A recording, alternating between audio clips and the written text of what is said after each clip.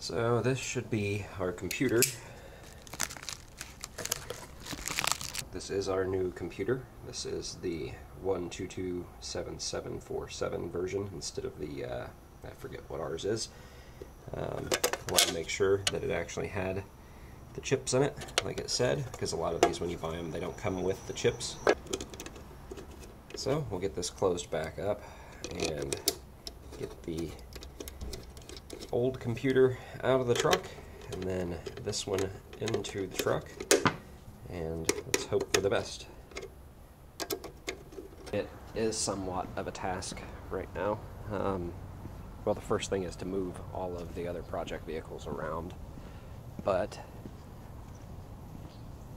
the truck isn't wanting to run all that well anymore.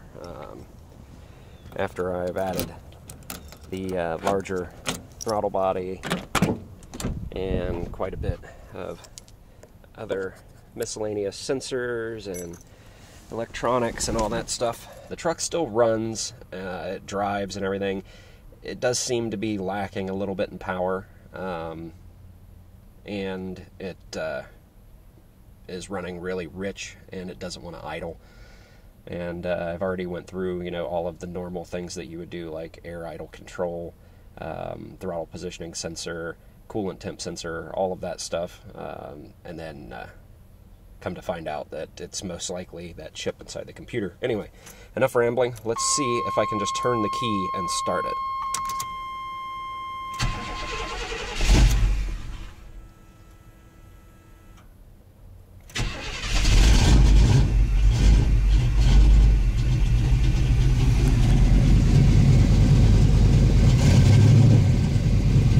That little bit of black smoke there, it's just running really, really rich.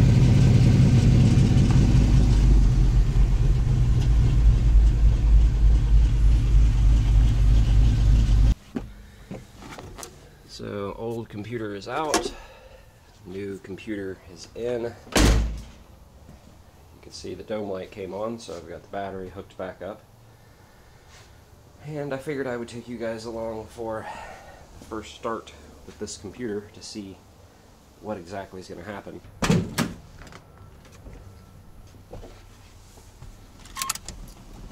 Let's get in here and see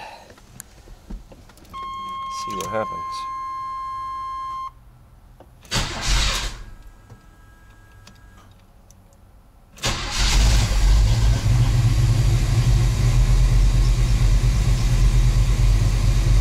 That's the easiest it has started ever.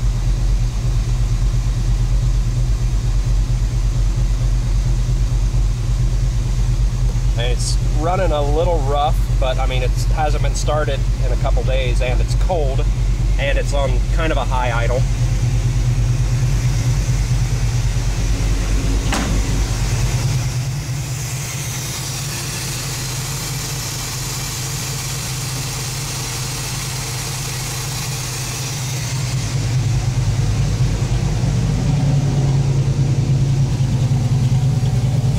Sounds a hell of a lot better.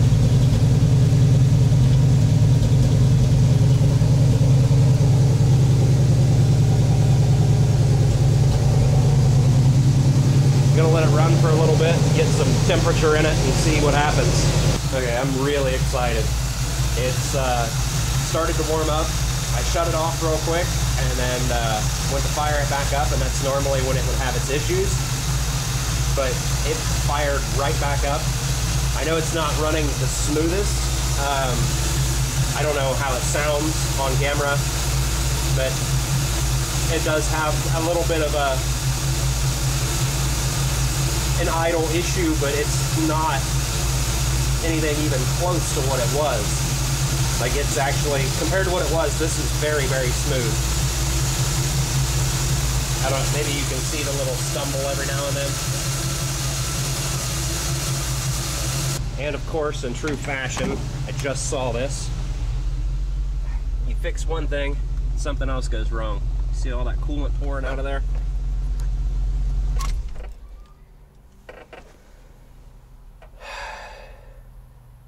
As always, one thing and then another. this is becoming a very frustrating truck. Okay, so a couple hours later of running around to different parts stores to try to find a heater core and getting the heater core installed,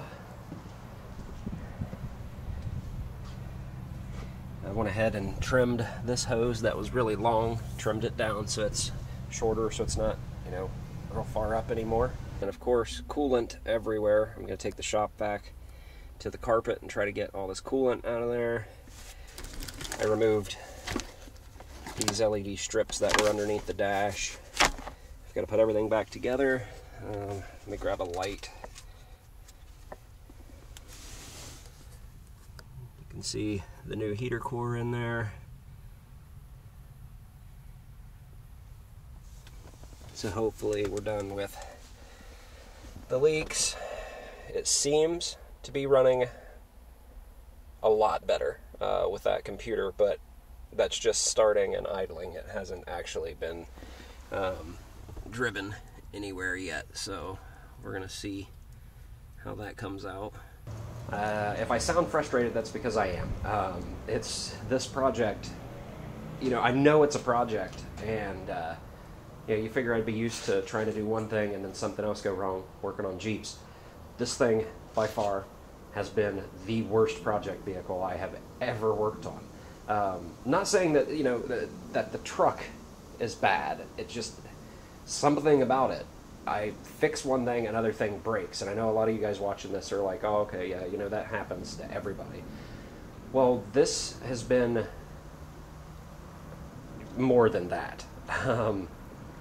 I would have to sit down and make a list of things that I fixed and then something else quit working, and they're nothing related to each other. So that's going to be the end for this video. Hopefully you guys enjoyed the video.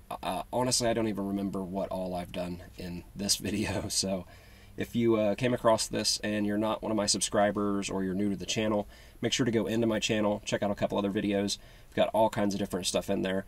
I've got videos, of course, on this. I've got videos on a Jeep Wrangler, a Jeep Liberty. You might be able to see it behind me. The Wrangler's in the garage. So I've got how-tos, reviews, all kinds of different stuff. So make sure to go in there and check out a couple videos. And if you find one that you like, hit the like button. If you have something to say, leave it down in the comments. And if you find a couple videos that you like, don't forget to subscribe to my channel.